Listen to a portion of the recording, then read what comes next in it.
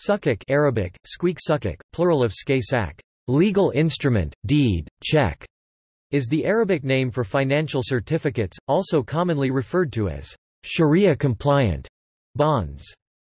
Sukuk are defined by the AAOIFI, Accounting and Auditing Organization for Islamic Financial Institutions, as securities of equal denomination representing individual ownership interests in a portfolio of eligible existing or future assets.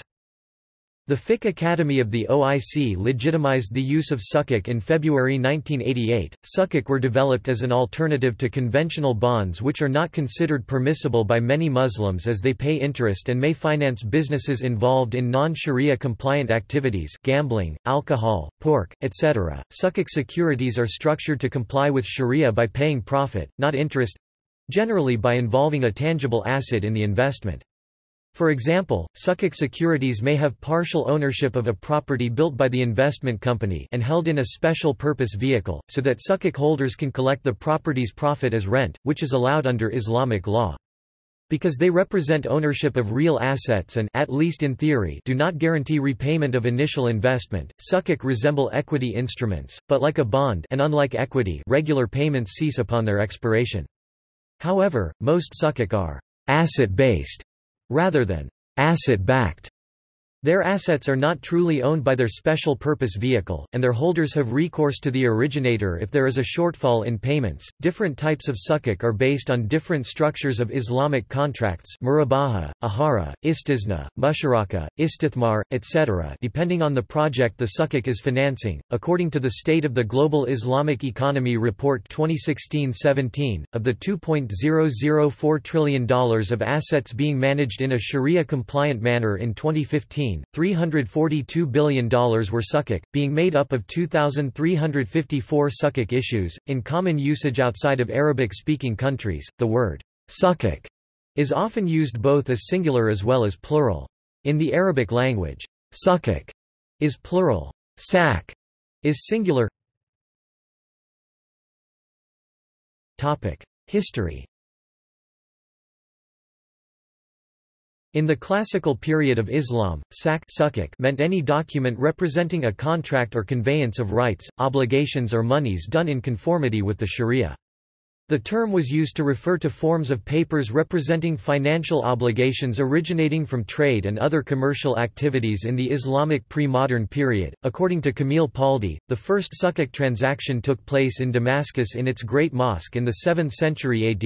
Muslim traders are known to have used the check or sak system since the time of Harun al-Rashid, 9th century, of the Abbasid Caliphate. The modern Western word check appears to have been derived from sak, singular of sukuk, which during the Middle Ages referred to a written agreement to pay for goods when they were delivered, and was used to avoid money having to be transported across dangerous terrain. Modern answering a need to provide short and medium-term instruments so that balance sheets of Islamic financial institutions could be more liquid, the Fiqh Academy of the OIC Organization of Islamic Countries legitimized the use of sukuk in February 1988. In 1990, one of the first contemporary sukuk, worth Rm 125 million, were issued by Malaysia Shell MDS SDNBHD, on the basis of buy bidhamanahi. There were no other sukuk issued until 2000 when the market began to take off. In 2000, the government of Sudan issued domestic sovereign short-term sukuk worth 77 million Sudanese pounds on the basis of musharaka. In 2001, the sukuk market went international with the issuance of the first US dollar-denominated ahara sukuk, worth $100 million by the Central Bank of Bahrain. Since then many sovereign and corporate sukuk issues have been offered in various jurisdictions. To standardize the growing market, the AAOIF issued Sharia Standard No. 17 on investment sukuk in May 2003. It became effective starting 1 January 2004. Industry. As of early 2017, there were $328 billion worth of sukuk outstanding worldwide. As of the end of 2016, there were about 146 US dollar-denominated, Islamic fixed-income securities issued in the global markets, that were investment-grade, and had a duration of at least 1 year. These securities, which make up the Citi Sukuk Index, had an average maturity of 4.54 years, and most were issued by governments. The top four issuers by market weight, making up over 40% of the market, were, Islamic Development Bank, Perusahaan Penerbit SBSNINDOIII, Saudi Electricity Co., SOQ Sukuk AQSC. About three-quarters of the Sukuk market is domestic, not international. Most Sukuk are not investment grade however, and as of 2015, there were 2,354 Sukuk issues in total, including local currency denominated, non-global market Sukuk, according to Thomson Reuters and Dinar Standard. According to the Malaysian International Islamic Financial Centre, as of 2013 the biggest issuers of Sukuk were governments 65.6%, and the second largest were power and utility companies 13.6%. Secondary market Sukuk securities tend to be bought and held.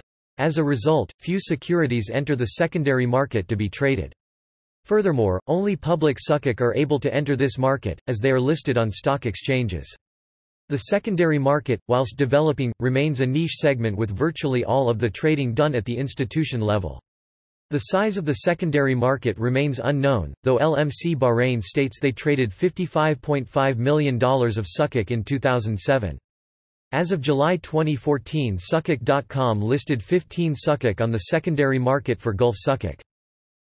Principles Ali Arsalan Tariq states that Islamic finance, including Sukuk, is based on a set of several prohibitions: transactions in unethical goods and services, earning returns from a loan contract riba, interest, compensation-based restructuring of debts, excessive uncertainty in contracts gharar, gambling and chance-based games qimar, trading in debt contracts at discount, and, forward foreign exchange transactions. As Sharia considers money to be a measuring tool for value and not an asset in itself, it requires that one should not receive income from money or anything that has the genus of money alone, as this simplistically, interest is riba, and forbidden. From a Sharia perspective, certificates of debt are not tradable except at their par value, although a different view is held by many in Malaysia. While a bond is a contractual debt obligation of the issuer to pay to bondholders, on certain specified dates, interest and principal, a sukuk is a certificate giving sukuk holders an undivided beneficial ownership in the underlying assets. Consequently, sukuk holders are entitled to share in the revenues generated by the sukuk assets as well as being entitled to share in the proceeds of the realization of the sukuk assets. Similarities with bonds. Sukuk and bonds are sold to investors who receive a stream of payments until the date of the maturity of the sukuk or bond, at which time they get their original investment. In the case of sukuk, a full payment is not guaranteed back. Sukuk and bonds are intended to provide investment with less risk than equities such as shares of stock, and so are often used to balance a portfolio of investment instruments. Both sukuk and bonds must issue a disclosure document known as a prospectus to describe the security they are selling. To give investors an idea of how much risk is involved in particular sukuk bonds, rating agencies rate the credit worthiness of the issuers of the sukuk bond. Both sukuk and bonds are initially sold by their issuers. After that they or some sukuk and bonds may be bought and sold by brokers and agents, mostly on the over-the-counter (OTC) market, but are also available on some stock exchanges around the world. Differences from bonds. Ownership. Sukuk should indicate partial ownership of an asset. Bonds indicate a debt obligation. Compliance. The assets that back sukuk should be compliant with Sharia. Bonds need only comply with laws of country, locality they are issued in. Pricing. The face value of a sukuk is priced according to the value of the assets backing them. Bond pricing is based on credit rating, i.e. the issuer's credit worthiness. Rewards and risks. Sukuk can increase in value when the assets increase in value. Returns from bonds correspond to fixed interest, because most bonds' interest rates are fixed, most increase in value when the market interest rates fall. Sales. When you sell sukuk, you are selling ownership in the assets backing them. In instances where the certificate represents a debt to the holder, the certificate will not be tradable on the secondary market and instead should be held until maturity. The sale of bonds is the sale of debt. Principal. Sukuk investors in theory share the risk of the underlying asset and may not get all their initial investment, the face value of the sukuk, back. The value payable to the Sukuk holder on maturity should be the current market value of the assets or enterprise and not the principal originally invested. According to Taqi Usmani, bond investors are guaranteed the return of their initial investment, principal. In practice, some Sukuk are issued with repurchase guarantees. Conventional bonds are issued with underwriters. Sukuk may underwriters do not usually conduct the issuance and may not be required. Sukuk use special purpose vehicles to be the trustee, issuer of the Sukuk. Definitions, structure and characteristics. Definitions. The AAOIFI, Accounting and Auditing Organization for Islamic Financial Institutions, the body which issues standards on accounting, auditing, governance, ethical, and Sharia standards, defines Sukuk as securities of equal denomination representing individual ownership interests in a portfolio of eligible existing or future assets, or certificates of equal value representing undivided shares in the ownership of tangible assets, usufructs and services or in the ownership of the assets of particular projects or special investment activity. The Islamic Financial Services Board defines Sukuk as certificates with each SAC representing a proportional undivided ownership right in tangible assets, or a pool of predominantly tangible assets, or a business venture. These assets may be in a specific project or investment activity in accordance with Sharia rules and principles. The Securities Commission of Malaysia defines Sukuk as a document or certificate, which represents the value of an asset. Sharia forbids both the trading of short-term debt instruments except at face value, and the drawing upon the established interbank money markets, both being seen as transactions involve interest and excessive uncertainty. As a consequence, prior to the development of the Sukuk market, the balance sheets of Islamic financial institutions tended to be highly illiquid and lacking in short and medium-term investment opportunities for their current assets. Structure and characteristic. Sukuk are structured in several different ways. The AAOIFI has laid down 14 different types of Sukuk. While a conventional bond is a promise to repay a loan, Sukuk constitute partial ownership in a debt, asset, project, business or investment. Debt Sukuk murabaha. These Sukuk are not common because their payments to investors represent debt and are therefore not tradable or negotiable according to Sharia. If diluted with other non-murahaha Sukuk in a mixed portfolio, they may be traded. Asset Sukuk al-ahara. These are essentially rental or lease contracts, or conventional lease revenue bonds. With these Sukuk, the borrower's tangible asset is "sold" to the financier and then "leased" back to the borrowers. The borrowers then make regular payments back to the financiers from the income stream generated by the asset. They are the most common type of Sukuk as of 2015, and have been described by Falil Jamaldeen as well known because of their simplicity, tradability and ability to provide a fixed flow of income. Asset at a future date, Sukuk al-Salam. In this Sukuk, the SPV does not buy an asset but agrees to buy one at a future date in exchange for advance payments. The asset is then sold in the future for its cost plus a profit by an agent. On or before the date agreed to in the contract, the seller delivers the asset to the agent who sells the asset, who passes the proceeds minus expenses, fees onto the SPV, which distributes the proceeds to the Sukuk holders. Sukuk al-Salam are at least usually used to support a company's short-term liquidity requirements. Holders receive payment not with a regular flow of income, but at maturity, similar to a zero-coupon bond. An example of this kind of Sukuk are 91-day CBB Sukuk al-Salam issued by Central Bank of Bahrain. Project Sukuk al-Istisna.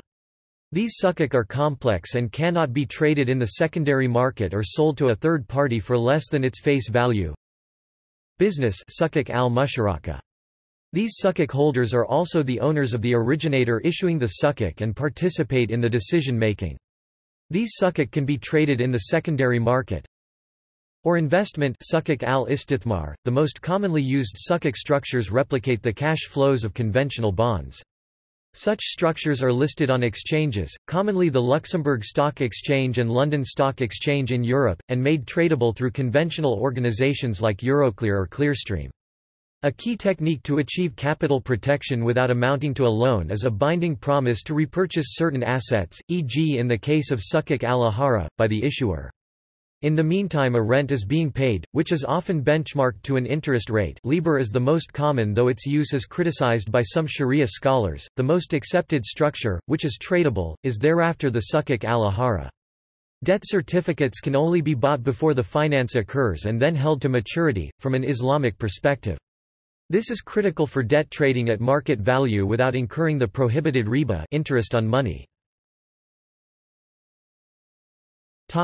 Issuing and payment process. Step-by-step process of issuing a sukuk based on an asset. The originator, a business firm requiring capital, creates a special purpose vehicle (SPV), an independent entity and structures. The SPV protects the sukuk assets from creditors if the originator has financial troubles. It specifies what asset or activity the sukuk will support, how large the issuance of sukuk will be, their face amounts, interest rates, maturity date. SPV are often located in tax-efficient jurisdictions, such as Bahrain, Luxembourg or the Cayman Islands. The SPV issues the sukuk, offering it for sale to investors with an agreement spelling out the relationship between obligator and sukuk holders depending on the type of sukuk. This can be lessor and lessee, partner, etc. With the money from the sale of sukuk certificates, the SPV passes offering to the originator who makes the Sharia-compliant asset purchase, lease, joint venture, etc., again depending on the type of sukuk. The SPV purchases assets such as land, building, machinery from the originator. The sale proceeds are paid to the originator, debtor as the price of the assets. The SPV, acting as a trustee on behalf of the sukuk holders, arranges to lease the assets back to the originator who pays the sukuk holders the lease income. The originator buys back the asset from the SPV at a nominal price on termination of the lease. In this type of sukuk, fixed interest of a conventional bond is replaced by fixed lease income. Islamic economist Muhammad Akram Khan complains that sukuk are different from conventional finance in form and formalities rather than substance, and may even be more expensive for the income provided than a conventional bond. Example. An example of a sukuk was a $100 million security used to finance the construction and delivery of cooling plants in Abu Dhabi. This sukuk had an istisna'a and ahara structure and was issued by the Tabreed Financing Corporation or National Central Cooling Company (PJSC) in March 2004. Tabreed created an SPV incorporated in the Cayman Islands, which sold certificates of sukuk bonds. With the proceeds of this sale it bought some partially completed central cooling plants assets held in trust for the sukuk. 1. The SPV leased the trust assets to the Tabreed. 2. Which made rental payments to the SPV. 3. Which passed the payments on to sukuk holders. 4. When the sukuk matured, the trust assets are bought back from the SPV and the sukuk holders got their principal back. If some dissolution event, e.g. destruction of the leased property, had interrupted the payment of rent, this would have prompted the continuation of payments in the form of repurchase price. This reduced the risk structure of the sukuk to that or near that of conventional bonds, which permits the sukuk to earn the same or close to the same credit ratings that conventional bonds earn. Consequently, they are able to be sold at an interest rate or lower than they might otherwise, although their transactions costs are higher than conventional bonds because of the creation of SPVs, as well as payment of various jurist and legal fees for structuring the bond issuance. Challenges, criticism and controversy. Challenges. According to a 2015 IMF report, the supply of sukuk falls short of demand, and, with some exceptions, issuance takes place without a comprehensive strategy to develop the domestic market. Sukuk are seen as well suited for infrastructure financing because of their risk-sharing property could also help fill financing gaps. National authorities should, therefore, focus on developing the necessary infrastructure, including promoting true securitization and enhanced clarity over investors' rights, and on stepping up regular sovereign issuance to provide a benchmark for the private sector. Increased sovereign issuance should be underpinned by sound public financial management. Key challenges to the Islamic finance industry as a whole, including Sukuk, as of 2016 include, according to the State of the Global Islamic Economy Report, 2015-16 and the IMF, are low levels of awareness and understanding of Islamic finance products and services among the public, leading them to not buy, a scarcity of Sharia-compliant monetary policy instruments and a lack of understanding of the monetary transmission mechanism. Complex financial products and corporate structures in some countries, jurisdictions because regulatory and supervisory frameworks do not address the unique risks of the industry. Consequently, what is needed is increased regulatory clarity and harmonization, better cooperation between Islamic and conventional financial standard setters, and further improvement of supervisory tools. Underdeveloped safety nets and resolution frameworks. In many places these include complete Islamic deposit insurance systems where premiums are invested in Sharia-compliant assets, or Sharia-compliant lenders of last resort. Regulators who do not always have the capacity or willingness to ensure Sharia compliance. Defaults in 3 years during and following the financial crisis of 2007-2008, 2008, 2009, 2010, there were at least 21 substantial Sukuk defaults, and several large near defaults such as that of Dubai World saved by a $10 billion loan from Abu Dhabi as of 2009. There were a number of cases where the Sukuk had defaulted or were in serious trouble. In May 2009, Investment Dar of Kuwait defaulted on $100 million Sukuk. Saud Group set up a committee to restructure $650 million Golden Belt 1 Sukuk. Standard & Poor's cut the rating of that Sukuk owing to the non-availability of vital information. Another source, Mushtaq Parker, claims there have been a mere 3 or 4 Sukuk defaults. East Cameron Sukuk in Louisiana, a dispute relating to the profit-sharing arrangement of the instrument. The Investment Dar Sukuk, to do with cash flow problems of the company and its subsidiaries, albeit it had a side dispute with an investor, Blom Bank, relating to the Siraya aspects of the contracts, and the notorious Saad al-Ghosaybi Sukuk default, more a market failure and an internecine dispute between the two Saudi partners. Protection from originators default. At least one of the 3 major bond rating agencies for the U.S. has indicated doubts about the validity of transfer of assets from the originator in Sukuk in the event of an insolvency of the originator and attempts by creditors to seize the assets. Fitch has not reviewed any transaction to date that would satisfy these requirements. Underscoring Fitch's concern was the bankruptcy of East Cameron Partners ECP, which issued a multiple award-winning Sukuk in 2006 but filed for bankruptcy in October 2008, prompting a legal dispute about the creditor's right to $167.67 million in Sukuk assets. The final decision of the case did not clearly resolve this issue. Another major rating agency, S&P, downgraded the Sukuk of Dubai Islamic Bank and Sharjah Islamic Bank. According to Ibrahim Ward, as of 2010, what is still unclear is what happens to Sukuk when they fail, an issue that has not been tested in court. In Malaysia, some Sukuk issues have junk status, and 2 other Sukuk are already in default, the Easter Cameron Gas Company in the United States and Investment Dar of Kuwait. One of the unresolved questions is whether Sukuk holders should stand in the line of creditors or in the line of the owners of underlying assets. In reviewing cases of Sukuk defaults and bankruptcies, Mudassir Siddiqui complained that, through reading many cases that have so far been litigated in courts around the world, I have found that in almost all cases, the courts have struggled to reconcile the substance and form of the contract. Was it a sale, lease, construction or partnership contract or a financing arrangement between the parties? According to Rodney Wilson, when Sukuk payments are delayed or fail, the means of redress are potentially more complex than for conventional notes and bonds. In particular, under Sharia leniency towards debtors is favored, which inevitably raises moral hazard problems.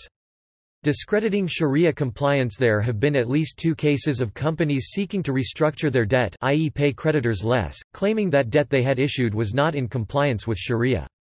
In a 2009 court filing, Investment Dar, a Kuwaiti company, claimed a transaction was taking deposits at interest. In June 2017, an independent gas company, Dana Gas PJSC, declared 2 of its Sukuk, with a total worth of $700 million, no longer Sharia compliant, and offered to exchange the Sukuk with a new one which would pay less than half of the current profit rates and without a conversion feature. The Sukuk were issued in 2013 and due to mature on 30 October 2017. Dana refused to make payments on them, alleging that changes in Islamic finance over recent years have made the bonds unlawful in the UAE.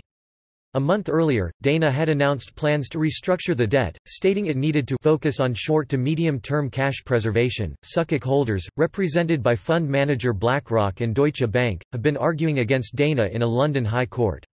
In October 2017, a court in the Emirate of Sharjah in the UAE, where Dana had filed for protection, postponed a ruling on the Sukuk. The issue has been called one of the greatest challenges that the Islamic finance industry has faced in recent times, but the idea that the case is a blow to Islamic finance has also been dismissed as poppycock. Criticism and controversy. Sukuk have been criticized as evading the restrictions on riba, and imitating conventional bonds. In February 2008, the AAOIFI's Board of Scholars, led by the granddaddy of modern-day Islamic finance, Sheikh Mohammed Taqi Usmani, stated that as many as 85% of sukuk sold to date may not comply with all the precepts of Sharia. In a paper entitled, "Sukuk and Their Contemporary Applications", released in November 2007, Usmani identified the following three key structuring elements that differentiate sukuk from conventional bonds. Sukuk must represent ownership shares in assets or commercial or industrial enterprises that bring profits or revenues. Payments to sukuk holders should be the share of profits after costs of the assets or enterprise.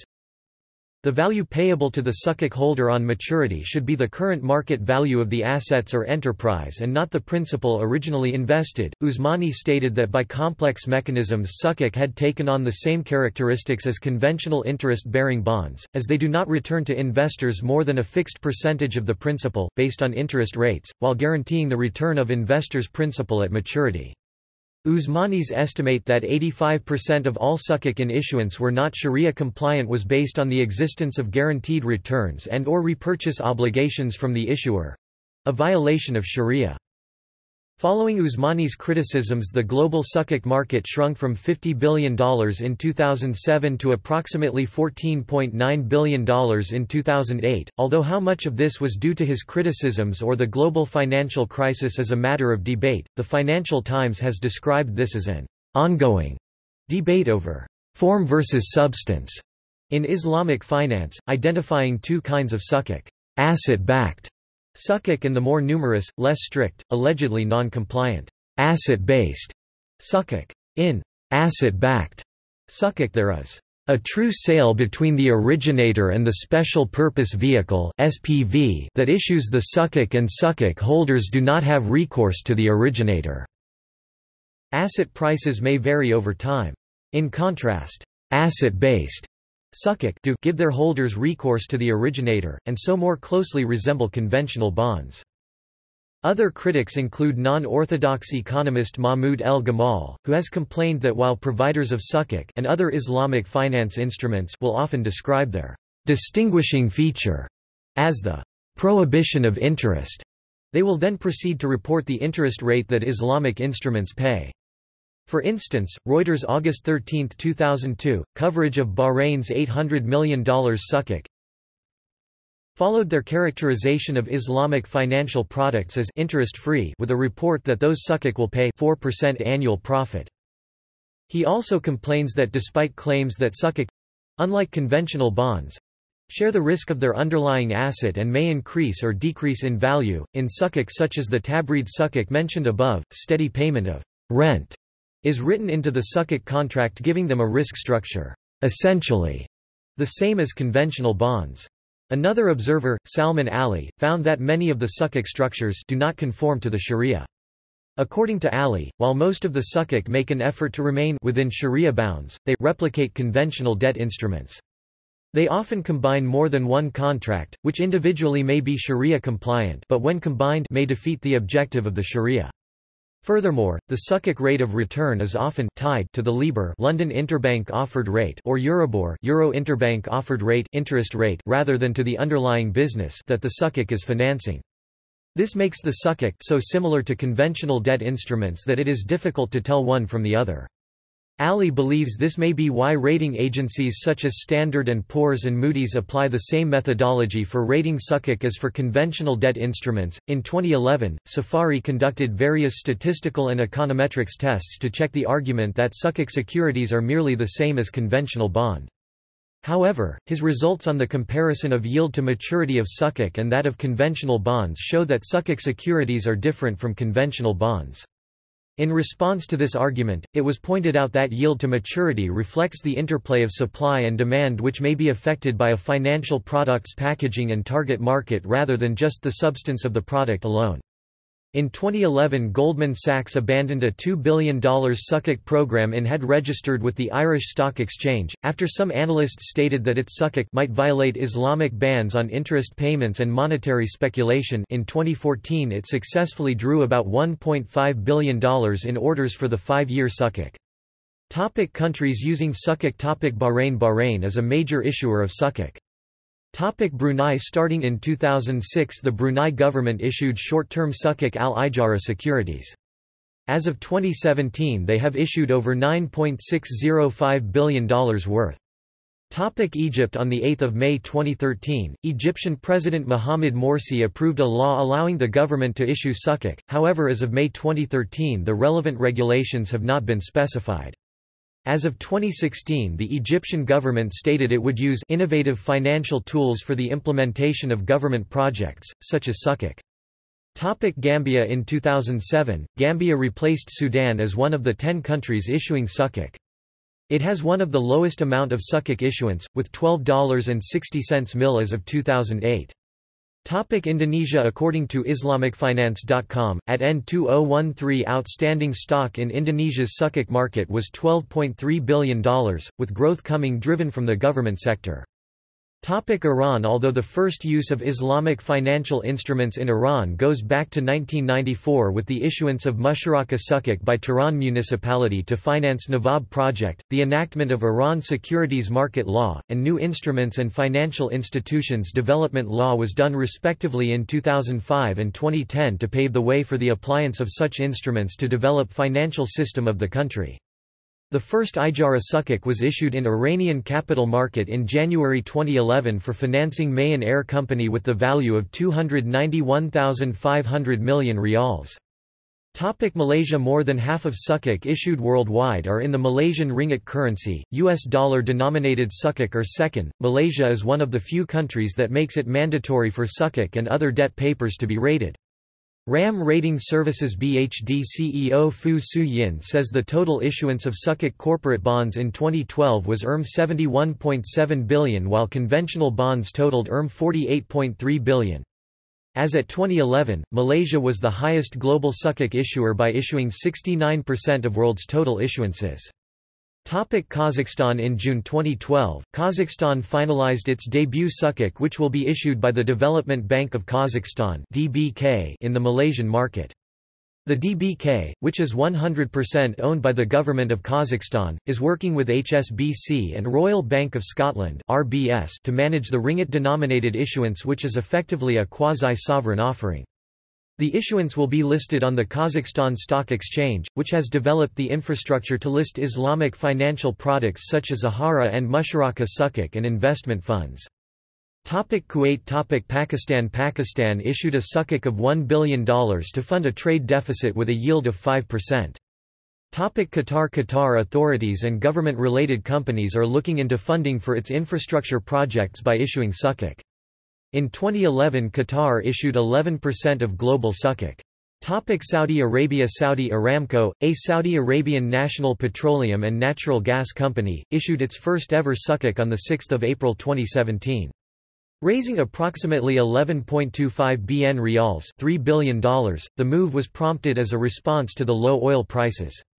Later in the same month, the Saudi government raised $9 billion in Sukuk.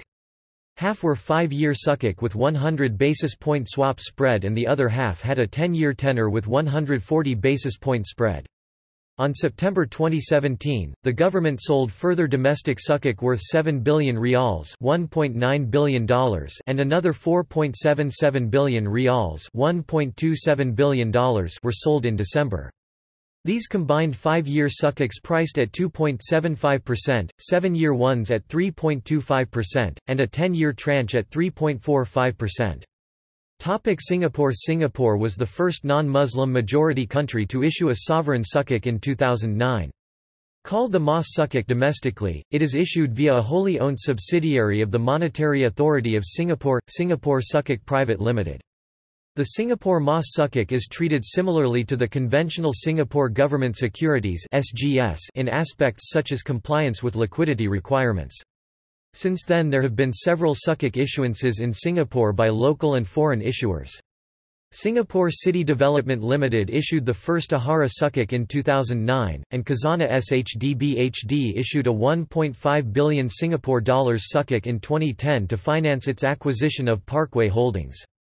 In 2013, there were two new Sukuk programs arranged for Singapore-listed companies, Swiber Holdings and Valians Holdings, with the former issuing a 150 million Singapore dollars 5-year Sukuk in August 2013. Somalia. The Somalia Stock Exchange (SSE) is the national bourse of Somalia. In August 2012, the SSE signed a Memorandum of Understanding to assist it in technical development. The agreement includes identifying appropriate expertise and support. Sharia-compliant Sukuk bonds and halal equities are also envisioned as part of the deal as the nascent stock market develops. Turkey. Turkey issued its debut Sukuk in October 2012. The October 2012 issuance was a double issuance, with one being in US dollars issued on 10 October 2012 for $1.5 billion, and one being in Turkish lira issued on 2 October 2012 for 1.62 LRY.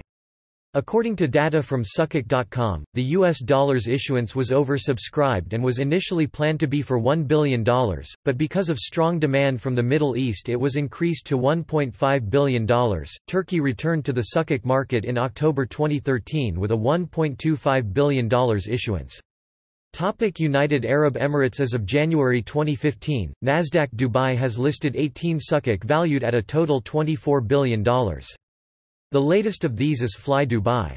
The UAE has also attracted Western investment in the form of GE, which sold a 5-year, $500 million Sukuk in 2009, and investment banker Goldman Sachs, which became first conventional U.S. bank to issue Sukuk in 2014.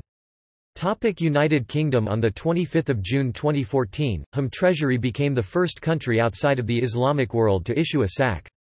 This £200 million issue was 11.5 times oversubscribed and was priced at the same level as the equivalent UK gilts (UK government bonds) at 2.036% PA.